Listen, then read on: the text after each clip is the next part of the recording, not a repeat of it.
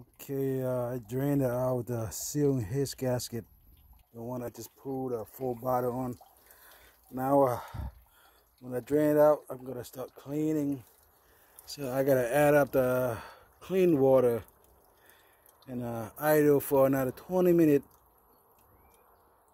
For another 20 minutes. After that, I drain out the one with the cleaning,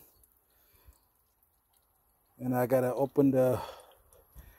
I guess I open the hole so let the stay overnight so the seal gotta start driving overnight, I guess, and go from there. Now I get it drain out.